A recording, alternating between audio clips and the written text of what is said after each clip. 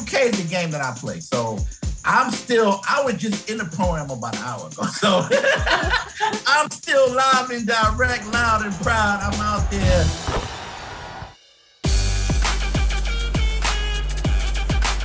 In the city, there are tons of exciting events on the horizon. Every day, you can head to league nights to play ranked Pro-Am games.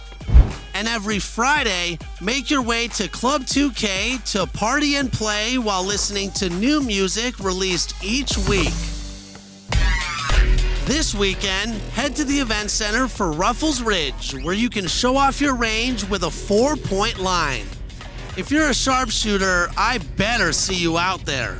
To recap, here's our big board of upcoming events in the city. That's all from me. I'll see you on the courts.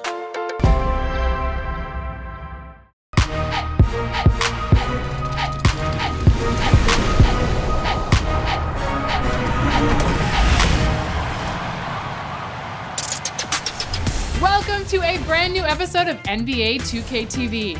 If you've been hooping in the neighborhood or in the rec, you may have come across this familiar group. Oh, too strong for you! Yep, Team 2K TV is back and they've been putting in the time and they're ready to take you on. If you've watched last season, you know that anyone who comes up against us and takes that W, a 2K TV shirt is yours. Now, from what I've been told, they have improved and they wanted me to pass along this message. Don't expect any shirts this year. I don't know about that, but make sure you look out for them and check back here for highlights from our 2K TV versus the World segment coming up in a few weeks.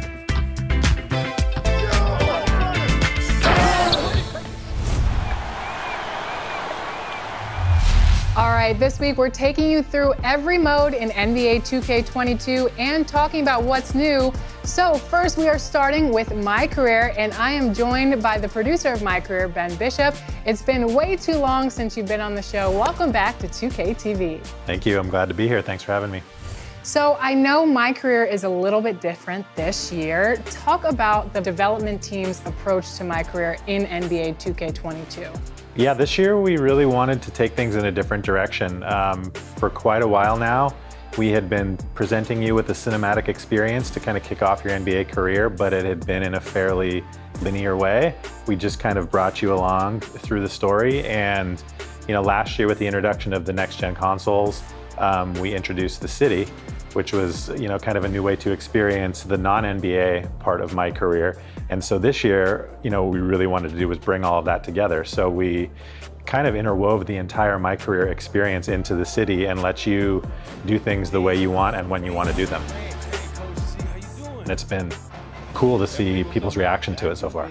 One thing I think is also exciting too, I don't think I can give away a whole lot yet, but we've adopted the idea of seasons in all of the modes in the game this year, including MyCAREER and in the city. So we have some really cool things planned for Season 2, Season 3, and beyond. So the old favorite 2K characters, we saw some of them in 2K21 last year. They'll make an appearance in future seasons. So keep your eyes open and get ready for what's coming down the line too. Does seasons make you guys grind more? Because then that means that you have to... It does. A lot of planning goes into it ahead of time, but it does sort of continue things into what we would normally consider the off season. So it's definitely something we've had to plan for, but I think it makes so much sense moving forward, so we're ready for it. Yeah, definitely. I know 2K22 has only been out for a few weeks, but what have you seen from the 2K community in the reaction to the MyCAREER story in NBA 2K22? I think a couple things. I think people really like doing things kind of on their time. If you want to explore the city, go off and do some of our side quests like, races or talking to all the different people that we've spread around the city. And some of it can just happen organically as you're going from one place to the other. The other thing is that people have really just enjoyed the story itself. You're making important decisions that impact your career, and there are different branches that are distinctly different, really, depending on which decisions you make. Tell us more about quests, because you mentioned it, but can you talk more about specifically what quests are and how the idea for quests came about? In the past, you would for example, play a game and then we'd play a couple of cutscenes for you, and it just kind of went along the way that we dictated it under the hood. And now with quests, as you finish games or as you accomplish something in your career, you get these objectives that tell you, what things are available, what you can do next, many of which have triggered based off of, how things happened to you previously. And then at that point, it's really up to you. Do I want to go talk to my coach right now in the practice facility? Do I have an interview with a reporter that I need to deal with that will, impact my personal brand? Or do I just want to go play games in the park? Maybe I'm, excited about all the people in my affiliation and I want to show that we're the best. All of those pieces kind of come together to this sort of cool puzzle that is going to be completely different for each user. Now, if you were playing, I know it's hard to take yourself out of the game since you're the creator of that MyCAREER story, but if you were playing the game as a normal user, what do you think your perfect MyCAREER story would be? That is a tough question. One of the things that I really like is we have a whole music arc. So off the court, you can decide to pursue things like music and fashion. And on the music side of things in particular, we brought the game in to do some content with us. And so you have an opportunity to work with the game. But at the beginning of that, he kind of puts you through the ringer and he wants you to sort of earn his respect. And so it's up to you to decide whether you want to kind of go along with these things he's asking you to do or not. And if you do, you get some cool opportunities with him. And if you don't, you have the opportunity to go and record a diss track. The game is a huge fan of NBA 2K. He was super interested. He wrote 3 different songs for us that are part of the storyline. And so it seemed like, sort of the perfect combination. Never landed. You grab my hand and just fly. And the other thing I really like, we worked with Kendrick Perkins. And so as your story is unfolding, he's essentially reacting to it. And he definitely does not have much faith in you at the start. Let's get serious here, people. I'll be shocked if MP starts a game this year. This coach is starstruck. He's going to make. And so a big part of this is proving him wrong. And so it's really fun to, as you're becoming more and more successful, having to sort of make him eat his words. I like that you guys are taking real life things because Kendrick Perkins doesn't have a lot of faith in some NBA players, and you do have to prove him wrong on the court in the NBA, and you have to do it in NBA 2K22. So we've been talking all about new gen, but what is a user's experience in MyCAREER in current gen? It's really a different experience in many ways. You do still get the entire experience of working your way through college into the NBA and trying to sort of make a name for yourself. And then of course, the neighborhood has turned into a giant cruise ship called the Concha del Mar, and they have a bunch of completely unique things to that experience that, is very different from the city, but a lot of the same kind of things you're used to doing in the neighborhood in the past. We talked about quests in the city. The Concha del Mar has their own setup for quests that take you all over different places in the boat and have you do different things and earn different rewards. So fairly similar in concept, but very different things. So if you're playing one or the other, you're definitely going to have unique experiences. Awesome. Well, thank you so much for joining us once again on 2K TV. It's been too long. We have to have you back on the show more often. Whenever you need it, I'm here. Thanks for having me.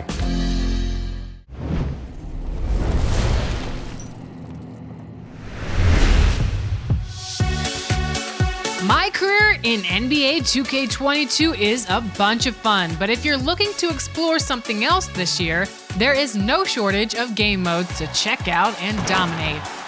In Play Now, you can play quick matches with your favorite current, historic, or all-time teams, or take your talents online and see how many wins you can rack up.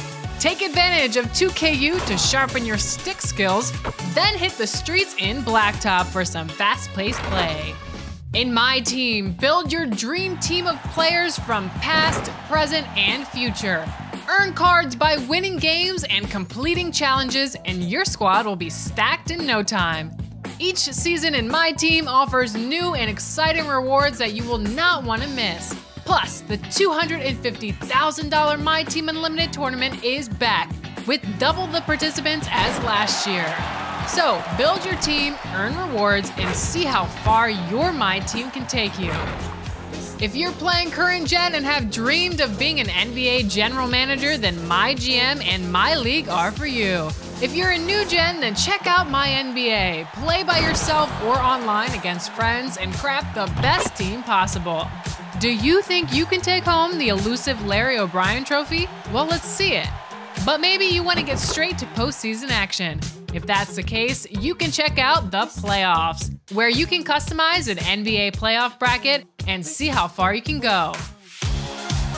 And we can't forget all about the WNBA action in NBA 2K22. In current gen and new gen, you can play exhibition matches while playing as some of your favorite WNBA stars, or get right to the buzz of the postseason in the WNBA's version of the playoffs. Current gen allows you to control a WNBA team for a single season and chase a championship. But in new gen, you can control a team for multiple seasons and build a dynasty in MyWNBA. Also in new gen is the ability to create your own WNBA MyPlayer in the W, where you can become a legend in the league by dominating your competition. So yeah, in NBA 2K22, there's a mode for any way you want to play. So what are you waiting for? Get out there and show us what you got.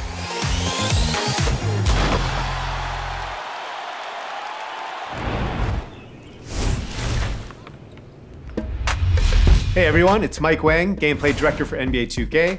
Welcome to another installment of Expert Tips. Today we're going to talk about passing and how to make you a better floor general. Let's start with the basics. When looking to pass, you can either tap the pass button and use the left stick to aim your pass, or you can hit the icon pass bumper to distribute to the teammate of your choice.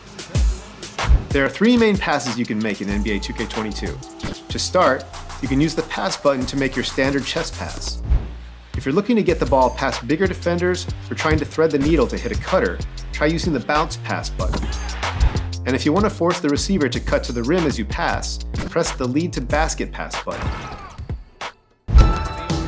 Now for some advanced passing. You can perform a skip pass by holding the pass button and using the left stick to target a teammate farther away. This is great for outlet passes to start a break or for hitting your teammates on the weak side.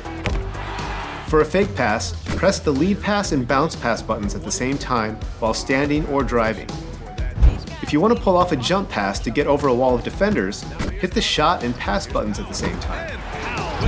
And if you want to hit your opponent with a give and go, press and hold the pass button to retain control of the passer. Use the left stick to get open and then release the pass button when you're ready to receive the ball again. This is a nice little two-man game technique for getting open looks in a hurry. If you're looking to add a little showtime to your passing game, try double tapping the pass button for a flashy pass. If you want to hit a rim running teammate for an alley-oop, double tap lead to basket pass button. You can also attempt bounce alley-oops in NBA 2K22 by pressing the pass and bounce pass buttons at the same time. And for next-gen players, we've added a skill game to finishing alley-oops. Once the alley pass is in the air, you'll see a new alley-oop finish meter. Press the shot button when the meter is full to successfully finish the alley layup or dunk. If you press the shot button too early or late, you could miss the shot or fail to catch the ball completely.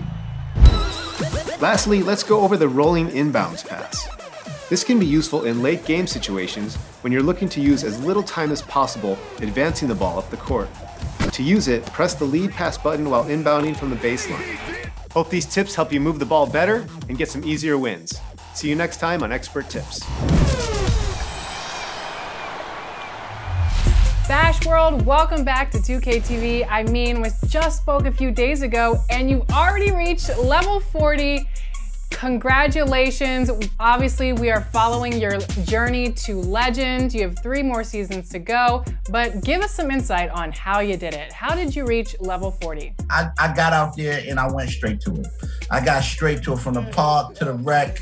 I was out there, I was making sure I linked up with some good players, you know what I'm saying? I was in the lobby, I would just be sending invites like, okay, you're a point guard, I'm a center, let's go. Now you have some time to kill, so what are you gonna do in the game when you're not trying to reach that level? 2K is the game that I play, so I was just in the program about an hour ago, so I'm still live and direct, loud and proud, I'm out there. And I mean, listen, I done went from the park to the rec, back to the pro-am. Then now when I'm done with this interview, I'm gonna go back to the park. So I'm 2K'd out, man. You know what I'm saying? Of course, I've been getting my drip right. It's time to focus on the drip. Yeah, I've been getting my drip right doing my quest. Can't forget about my quest because I need that zip line. I found out that you can zip line. I seen it with my own eyes. See, I thought, you know, when I first saw it, but when you see it with your own eyes, you like, yo, did I really zip line from my house to the park? Whoa. incredible. I'm really having fun, and that's what it's all about. Do you know anybody else that has reached level 40? Yes, I got a ton of friends that hit level 40, you know what I'm saying? They definitely out there, and they in the parks, they in the pro-am, and they in the rec, and they getting it done. It's amazing, like 4 seasons to hit legend. I love it, man. It gives you time to do things that you want to do. Season 2 coming up in a few weeks. What are you looking forward to? I got to make sure my player right. I got to make sure, because I already know everybody getting their players right. So I know season 2 is going to be, the thriller and vanilla. It ain't going to be as easy as maybe season 1. Everybody coming in learning, but now everybody will know. And that's when, you're going to get a lot of competitive games, a lot of competitive games. Any message to King Jordan as he tries to reach level 40 as well?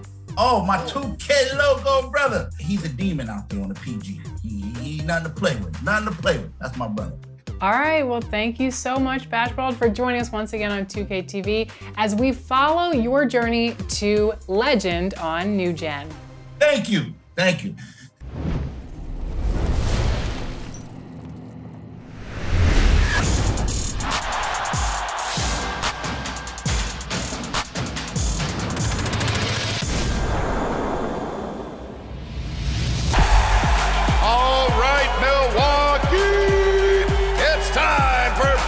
Basketball. Hi, I'm Eric Jensen, the PA announcer for the Milwaukee Bucks, and you'll hear me call Bucks games on NBA 2K22. At forward, 6'11", number 34, the Greek Freak, Giannis Antetokounmpo.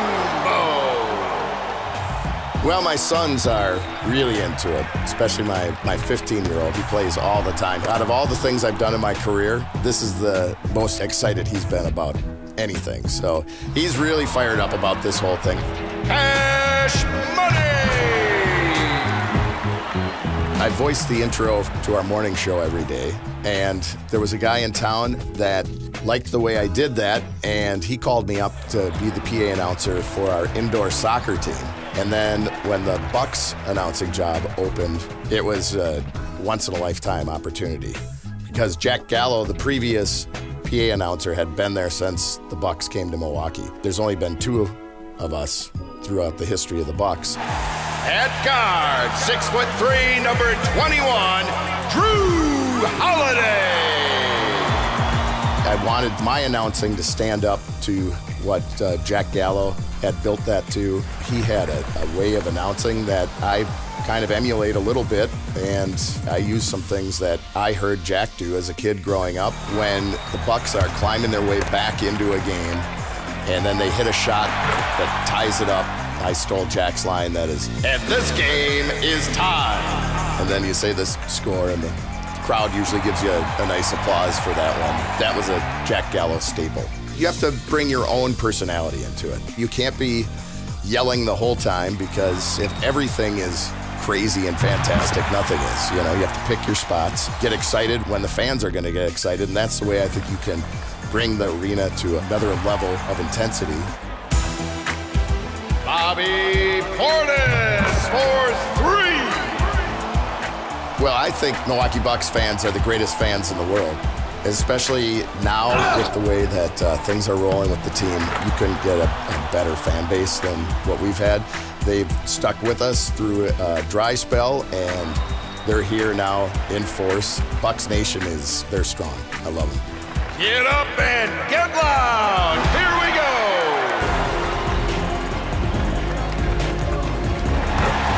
Bucks win.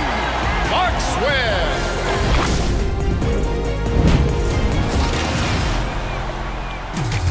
Wang will be back next week with some tips for dribbling in NBA 2K22. So if you need to improve those handles, check back here next Friday at 4 p.m. Pacific time. And we're gonna leave you with the top plays of the week, so get ready to vote. And here's Philly's own Matt Cord calling the shots. We'll see you next time.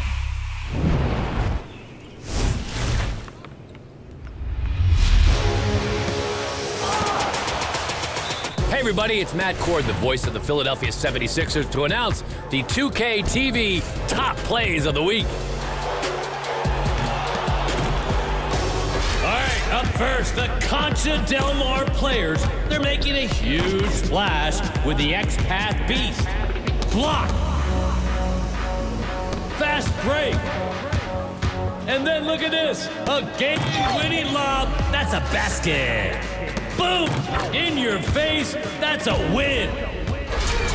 How about some one-on-one action?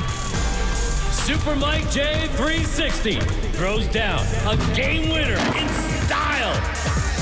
A self-lob windmill. That's some clean dunk energy.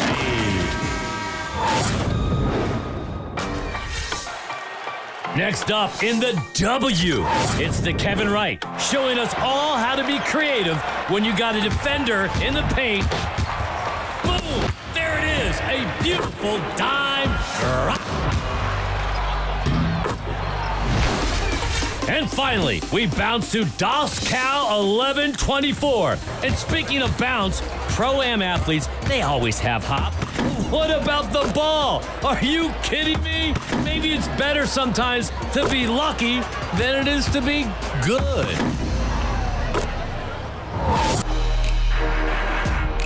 Use those buttons. Make a choice here. Which play deserves to win this week? And hey, get your best play on 2KTV by using the hashtag 2KTVWOW on social media. Until next week, keep those top plays rolling in.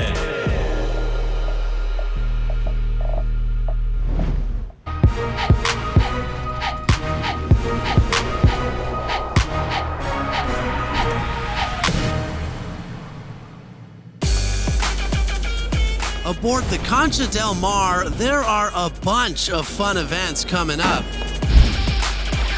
This weekend, make your way to the Rec because all games played will be worth double XP.